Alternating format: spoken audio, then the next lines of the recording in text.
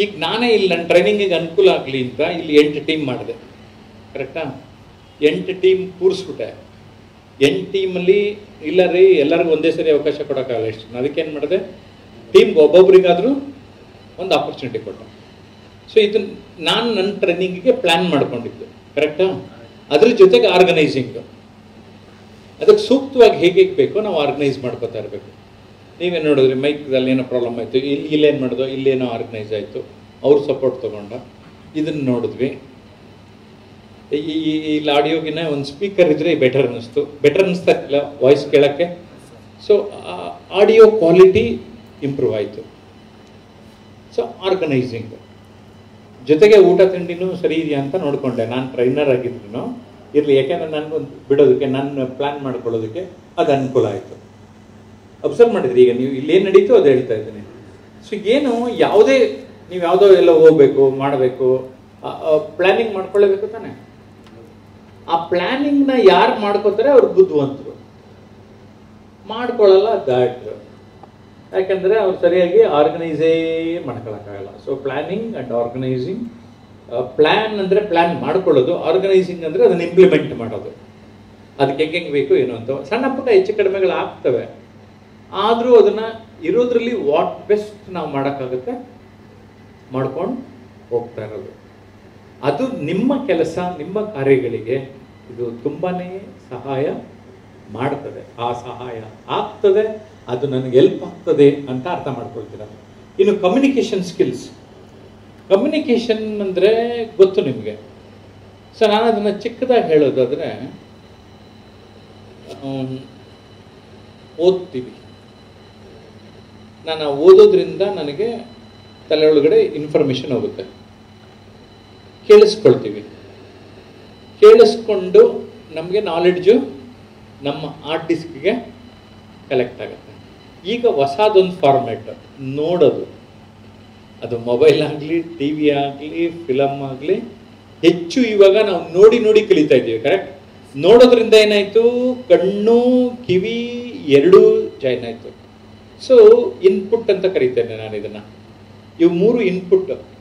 ನಾವು ಈ 3 ಇನ್ಪುಟ್ ಕರೆಕ್ಟಾಗಿ ಹಾಕ್ಕೊಂಡಿಲ್ಲ, ಕರೆಕ್ಟಾಗಿ ನಮ್ಮ ಮೈಂಡಲ್ಲಿ ಹಾರ್ಡ್ ಡಿಸ್ಕಲ್ಲಿ ರೆಕಾರ್ಡ್ ಮಾಡ್ಕೋತಾ ಇದ್ರೆ ಔಟ್ಪುಟ್ ಏನು ನನ್ನ ಹತ್ರ ಇದೆ. ಇಲ್ಲಿ ಟ್ಯಾಂಕಲ್ಲಿ ನೀರಿದ್ರೆ ತಾನೆ ನಲ್ಲಿ ಕೆಳಗಡೆ ನೀರು ಬರೋದು, ಇಲ್ಲ ಹಂಗೆ ಇದು.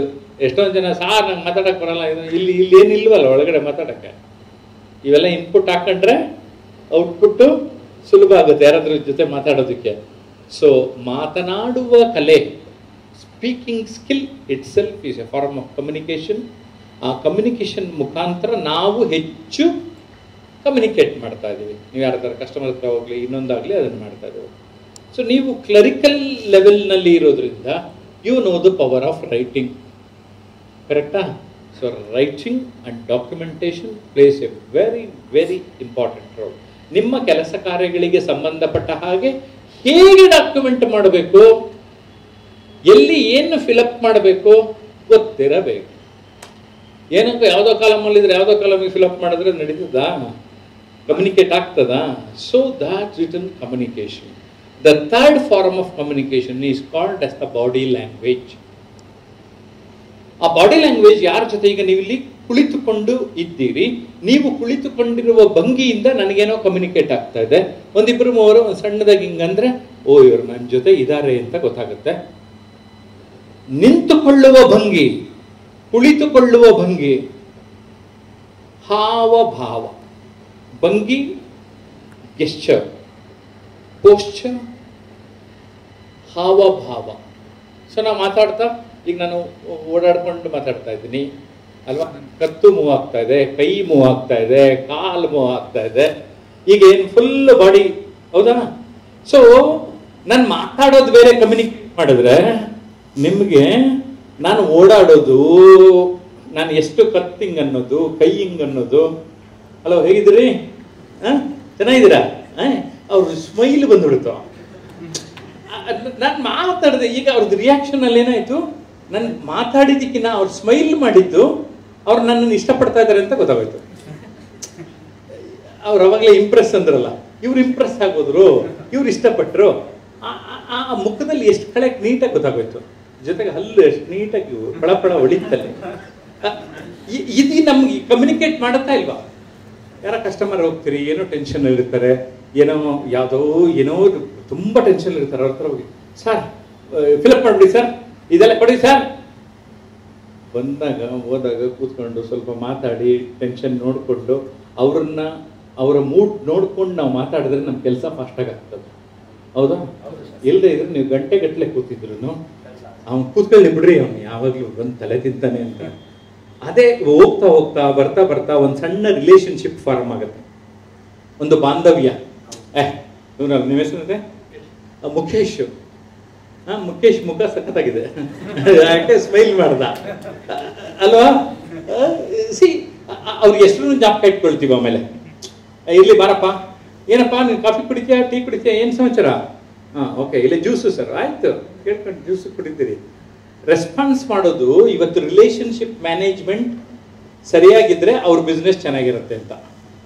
ನೀವೆಲ್ಲ ಯಾಕೆ ಇಂಪಾರ್ಟೆಂಟ್ ಅಂದ್ರೆ, ನೀವು ಆ ಸಂಸ್ಥೆಯನ್ನ ಪ್ರತಿನಿಧಿಸಿ ಓಡಾಡುವ ವ್ಯಕ್ತಿಗಳು. ಕರೆಕ್ಟಾ? ಕಚೇರಿ ಕೂತ್ಕೊಳ್ಳೋರಲ್ಲ, ಅರ್ಧ ಅಲ್ಲಿ ಕೂತ್ಕೋತಾರೆ ಅಂತ ಗೊತ್ತಾಯ್ತು. ಅಲ್ಲಿ ಕೂತ್ಕೊಂಡಾಗ್ಲೂ ನೀವು ಕೊಲೀಗ್ಸ್ ಮಧ್ಯೆ ಮಾಡ್ಕೊಂಬಿಟ್ಟು ಜಗಳ ಮಾಡ್ಕೊಂಬಿಟ್ಟು ಅವ್ನು ನೋಡ್ತಾ ಇದ್ರೆ ಸಿಂಟರ್ಸ್ಕೊಂಡು ನನ್ನ ಮಗ ಬಂದ್ಬಿಟ್ಟಾನ ಇವತ್ತು ರವ ಉರಿತಾ ಇರ್ತದ ಇಲ್ವಾ? ಅದ್ರ ಬದಲು ಒಂದು ವಿಶ್ವಾಸವಾಗಿದ್ರೆ ರಿಲೇಶನ್ಶಿಪ್ ಬಾಂಧವ್ಯ. ನನಗೆ ನಾವು ಹೊಸ ಗೌರ್ಮೆಂಟ್ ಜಾಬಿಗೆ ಸೇರ್ಕೊಂಡಾಗ ಆಫೀಸಲ್ಲಿ ಒಂದು 15 ಸ್ಟಾಫ್ ಇದ್ರು.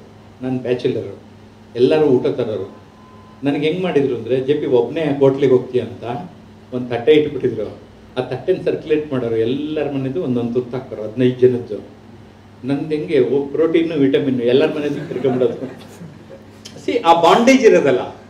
ಅಂದರೆ ಹೋಟ್ಲಿಗೆ ನೀನು ಒಬ್ಬನೇ ಯಾಕೆ ಹೋಗ್ತೀಯಾ ಬಾ ಅಂದ್ಬಿಟ್ಟು ಕೂರಿಸ್ಕೊಂಡು ಒಟ್ಟಿಗೆ ಅಟ್ಲೀಸ್ಟ್ 1 year ಆ ಥರ ಊಟ ಮಾಡಿದ್ವಿ. ಆ ಫೀಲಿಂಗ್ ಹೆಂಗಿರ್ತದಾಗ ನನಗೆ ಮನೆಗಿನ್ನ ಜಾಸ್ತಿ ಖುಷಿಯಾಗಿ ಹೋಗುತ್ತಾಗ. ಈ ಕೆಲಸ ಮಾಡಿದಾಗ ಅಂದರೆ ಎಕ್ಸ್ಟೆಂಡೆಡ್ ಫ್ಯಾಮಿಲಿ ಅಂತೀವಿ. ಕರೆಕ್ಟಾ? ಎಕ್ಸ್ಟೆಂಡೆಡ್ ಫ್ಯಾಮಿಲಿ, ವಿಸ್ತೃತ ಕುಟುಂಬ. ನಮ್ದು ಆಲ್ರೆಡಿ ಒಂದು ಕುಟುಂಬ ಇದೆ, ಆ ಕುಟುಂಬದ ಜೊತೆಗೆ ಇನ್ನೊಂದು ಅಡಿಷನಲ್ ಕುಟುಂಬ, ಪ್ರೊಫೆಷನಲ್. ಇದು ಕರೆಕ್ಟಾ? ಅದು ಫ್ಯಾಮಿಲಿ, ಇದು ಪ್ರೊಫೆಷನಲ್. ಆ ಪ್ರೊಫೆಷನಲ್ ನನ್ನ ಮನೇಲಿ ಇದ್ದಂಗೆ ಇರೋಕ್ಕಾಗಲ್ಲ, ಕೆಲವು ಲಿಮಿಟೇಷನ್ ಇದೆ.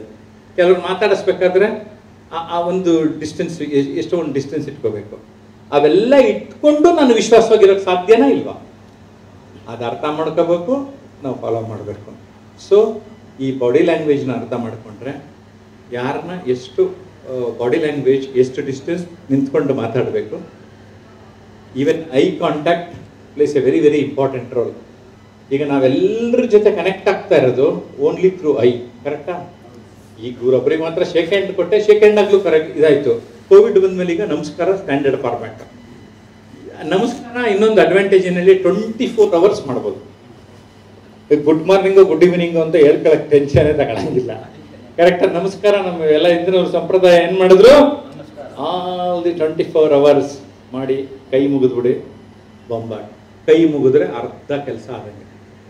ಹೋಗ್ತಾ ಇದ್ದಂಗೆ ನೀವು ಯಾರನ್ನೇ ಮೀಟ್ ಮಾಡಿದಾಗ, ಸರ್ ನಮಸ್ಕಾರ ಸರ್, ಒಂದು ಸ್ಮೈಲ್ ಜೊತೆಗೆ ಕೊಟ್ರಿ, ಅರ್ಧ ಕೆಲಸ ಆಯ್ತು. ಆಮೇಲೆ ಏನು ಮಾಡ್ತಾರೆ, ಎಷ್ಟೋ ಜನ ಚೇರಿದ್ರು ಕೂತ್ಕೊಳ್ಳಿ ಇನ್ನೆಲ್ಲ, ಹಿಂಗೆ ನಮಸ್ಕಾರ ಮಾಡಿ ಎಲ್ಲ ಇದು ಮಾಡಿದ ತಕ್ಷಣ ಏನಾಗುತ್ತೆ, ಬನ್ನಿ ಕೂತ್ಕೊಳ್ಳಿ ಅಂತಾರೆ. ಕರೆಕ್ಟಾ? ಅದು ಅವ್ರು ಹೇಗೆ ಅಂತಲೂ ತೋರಿಸುತ್ತೆ.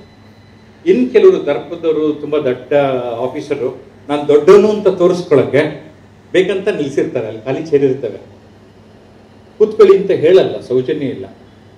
ಆದರೆ ತುಂಬ ದೊಡ್ಡ ವ್ಯಕ್ತಿಗಳಿರ್ತಾರಲ್ಲ, ಅವ್ರು ಫಸ್ಟ್ ಹೇಳೋದೇ ಮಾತು, ಆಮೇಲೆ ಕೂತ್ಕೊಳ್ಳಿ, ಬಂದಿದ್ದೀರಾ, ಏನು ಕಾಫಿ ನಟ್ಟಿನ ತಗೊಳ್ಳಿ ಅಂತಾರೆ. ಹೌದಾ? ಸೊ ನೀವು ಅದೇ ಸಿಸ್ಟಮ್ ಫಾಲೋ ಮಾಡಿಬಿಟ್ರೆ ನಿಮ್ಮ ರಿಲೇಶನ್ಶಿಪ್ಪಿಂದ ನಿಮ್ಮ ಬಿಸ್ನೆಸ್ ಜಾಸ್ತಿ. ನೀವು ಅವ್ರ ಜೊತೆ ಒಳ್ಳೆ ವಿಶ್ವಾಸ ಇಟ್ಕೊಂಡಿದ್ರೆ ಮಾತ್ರ. ನೀವು ಅಬ್ಸರ್ವ್ ಮಾಡಿಬೇಕಾರೆ, ನಾನಿದು ಕಣ್ಣಾರೆ ನೋಡ್ಬಿಟ್ಟಿದ್ದೇನೆ. ನಿಮ್ಮ ಜೊತೆ ಒಂದು ಸಣ್ಣ ವಿಶ್ವಾಸ ಇರಲಿಲ್ಲ ಅಂದರೂ ಅಲ್ಲಿ ಬರೀ ಏನೋ 1 time ಏನೋ ಅರ್ಜೆಂಟ್ ಇತ್ತು ಬಿಸ್ನೆಸ್ ಕೊಡ್ತಾರೆ. 2nd time 3rd time ನೀವು ಇನ್ನೊಬ್ರ ಹತ್ರ ಹೋಗ್ತೀರಾ ಅಂದರೆ ಅಲ್ಲೊಂದು ಸಣ್ಣ ಬಾಂಧವ್ಯ ಕ್ರಿಯೇಟ್ ಆಗುತ್ತೆ. ಅದರಲ್ಲಿ ಈ communication skills place A very very important role. ನಾವು ಹೇಗೆ ಮಾತಾಡ್ತೇವೆ, ಹೇಗೆ ಬರಿತೇವೆ, ಹೇಗೆ ಕೂತ್ಕೋತೇವೆ, ಹೇಗೆ ನಿಂತ್ಕೊತೇವೆ, ಎಲ್ಲವೂ ಕೂಡ ಮುಖ್ಯ ಆಗುತ್ತೆ. So communication place A very very important role. Okay.